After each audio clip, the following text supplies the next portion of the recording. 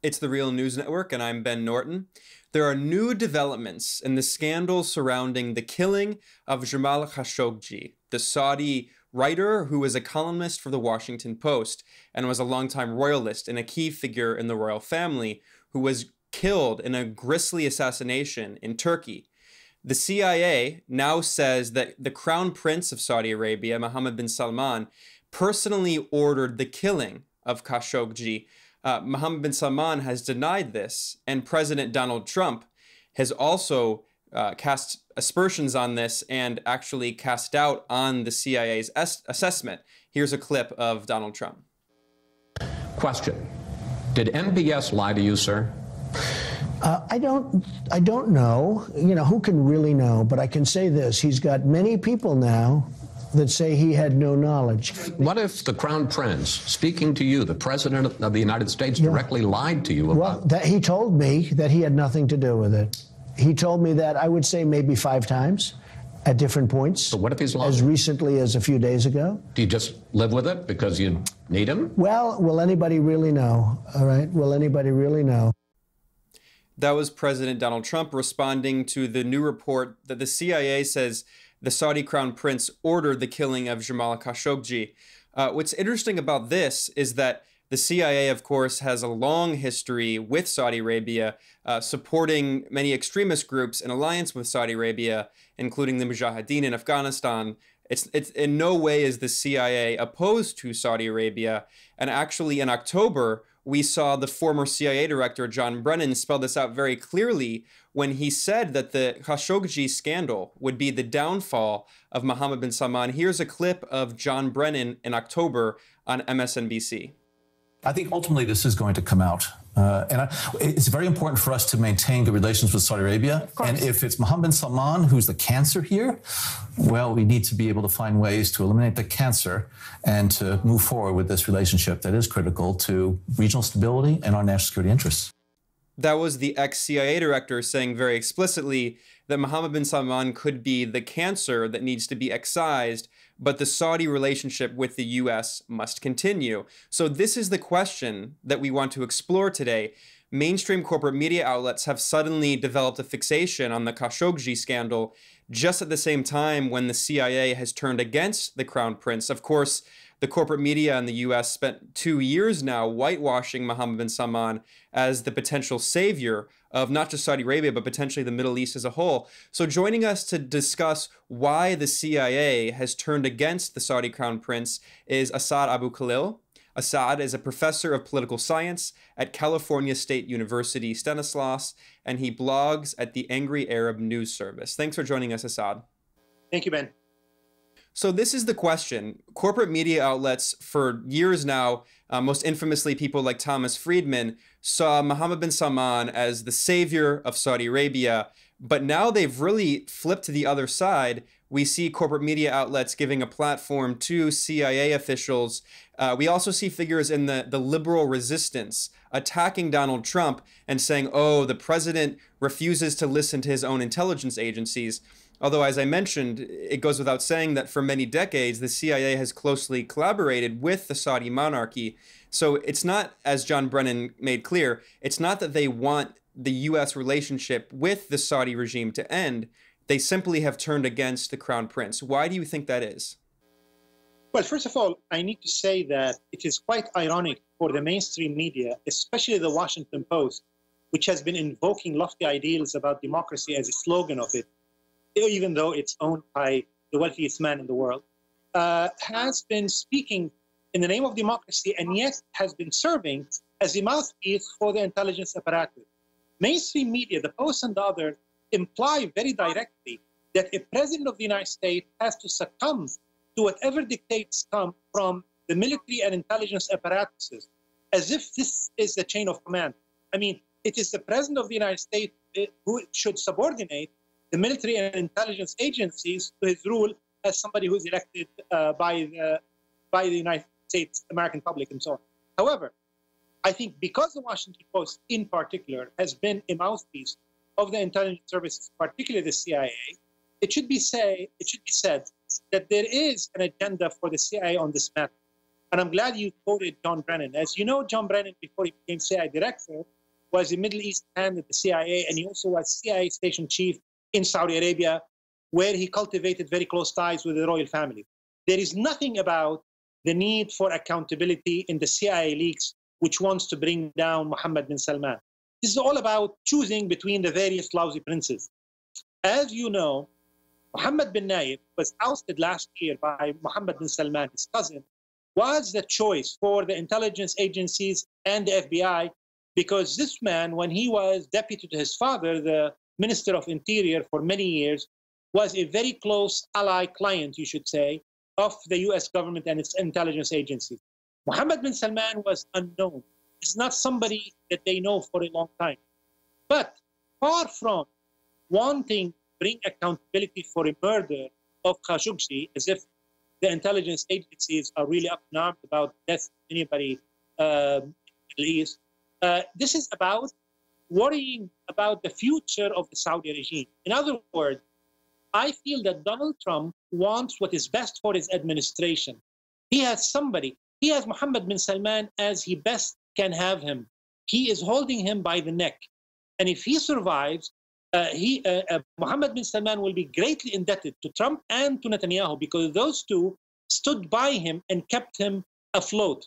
And because of that situation, Mohammed bin Salman will be obligated to make so many concessions, political, military, and financial, to the United States and even to Israel. Some of it would be more direct now. Perhaps he would even visit the Israeli occupation state. On the other hand, the intelligence agencies, I think, my reading, is that they do not think that Mohammed bin Salman is capable of steering the regime in a direction that is more in the interest of the stability of the regime. So as a result, they would rather make a change in order to save the regime. They worry that this man is too reckless and he's making his rule too precarious, which endangers American interests in that region.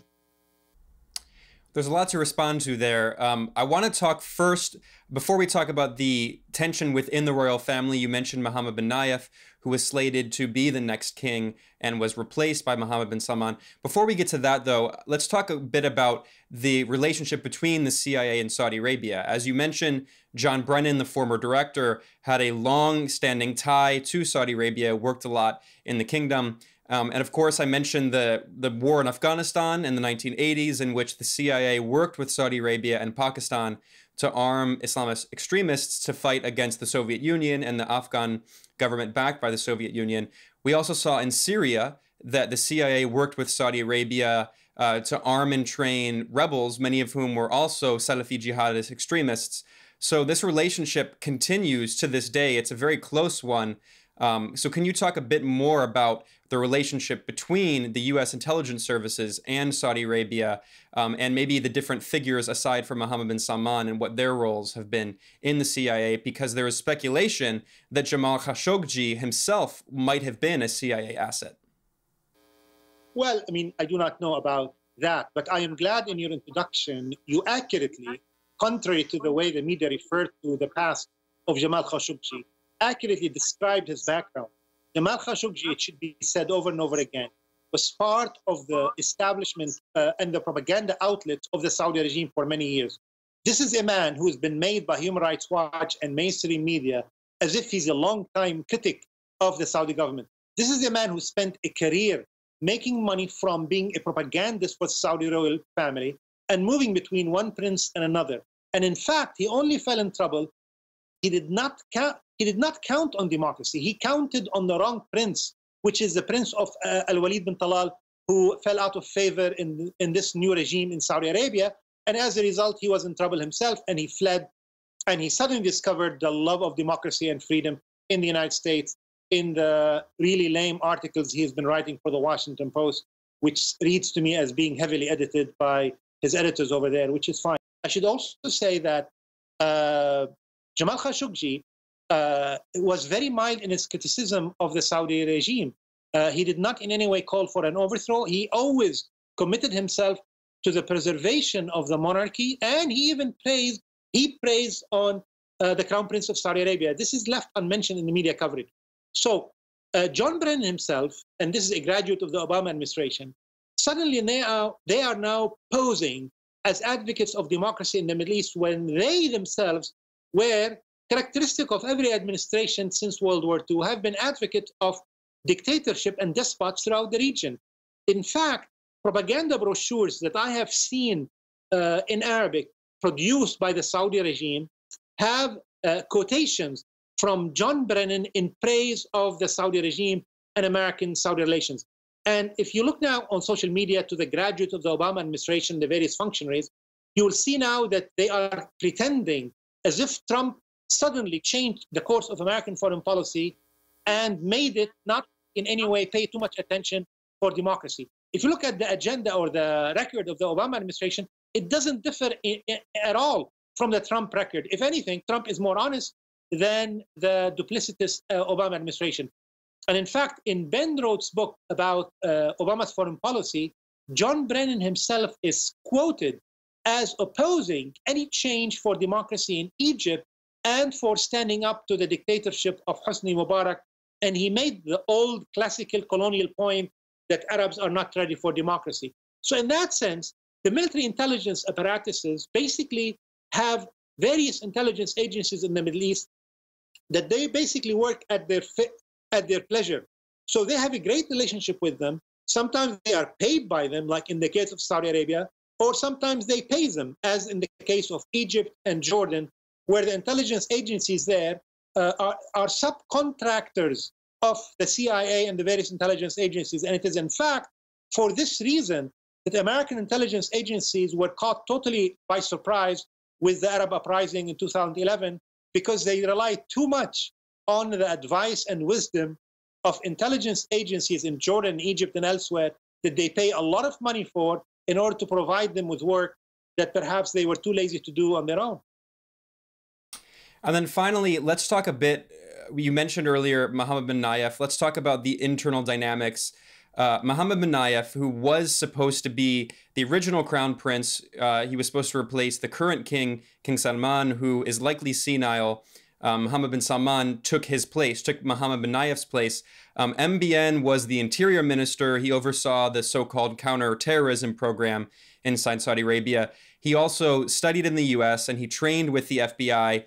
In 2015, in this kind of ceremony, when he was appointed crown prince, he visited with Obama and the White House. It was very clear that MBN was the US man who was going to be the next king. Also, you've mentioned before in a previous interview here at The Real News that Khashoggi was very close to Turki bin Faisal as well. Turki bin Faisal was the head of Saudi intelligence. He was the Saudi ambassador to the United States. And when he was here in the US, Khashoggi was actually his spokesperson. So can you talk about who the US and the CIA potentially, of course this is largely speculation, but who they would prefer to have over MBS? It seems to me that they want to go back to MBN. Do you think that's one of the main reasons? You're absolutely right. And I want to say that just one minor correction. Mohammed bin Nayef did study in Portland for college, but he did not graduate. Most Saudi royal princes study in the United States, but they never bothered to graduate for some reason. In fact, and this is scandalous in my opinion, Turki al-Faisal is now a professor at Georgetown University. This man studied at Georgetown University in the 1960s at the School of Foreign Service, but he never graduated. He, in fact, was awarded a degree that he did not earn only many years later, thanks to the generous donations he and his family made to the university.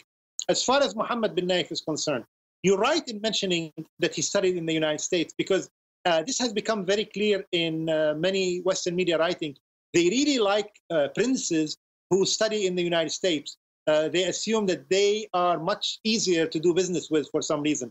And one of the complaints that I have read, I think even in Thomas Friedman's article, as annoying as they are on the eyes, that Mohammed bin Salman is somebody who did not study in the United States. Well, I think the preference has been very clear for many years that Mohammed bin Nayef is their choice. It is not that Mohammed bin Salman has been unreliable or he has not been loyal, but they worry that by his recklessness and impulsiveness, he may jeopardize the very security of the Saudi royal family. This is something that was missing of the coverage. So I think the CIA's interest is that they are really worried about the precariousness of the Saudi regime.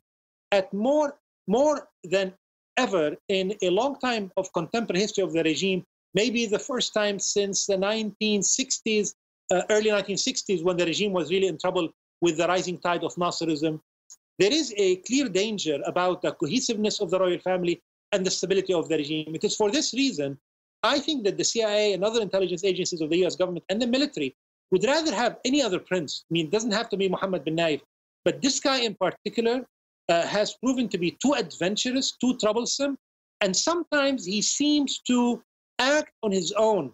And that really worries the United States, not so much out of concern about the people of Yemen or about the plight of journalists who may be killed by this prince, but it's more about the stability of the region due to his action over there. Well, we'll have to end it there. We were speaking with Asad AbuKhalil, who is a professor of political science at California State University, Stanislaus. As always, thanks for joining us, Asad. Thank you very much, Ben. Take care. For the Real News Network, I'm Ben Norton.